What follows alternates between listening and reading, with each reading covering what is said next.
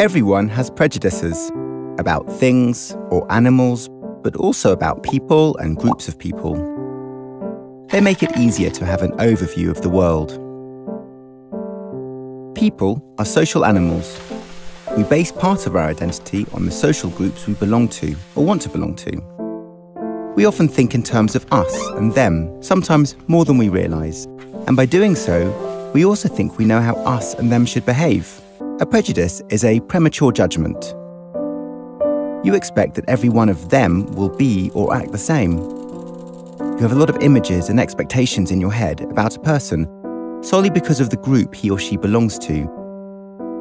A prejudice can be very stubborn. Often it is based on gut feeling.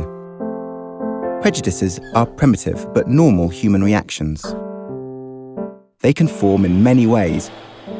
For instance, because of a chance meeting, or from images or stories in the news or social media.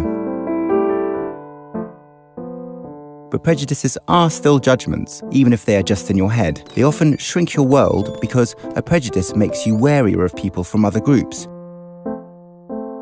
Consciously or unconsciously, you avoid certain people. They may also define how you behave to others. And when prejudices become behaviour, they can be dangerous.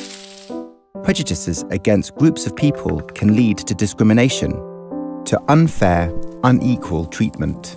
Then you judge someone and act differently towards them based on characteristics that shouldn't matter. Prejudices can lead to exclusion, to people being set apart and labelled negatively. The past has taught us that this can have terrible consequences.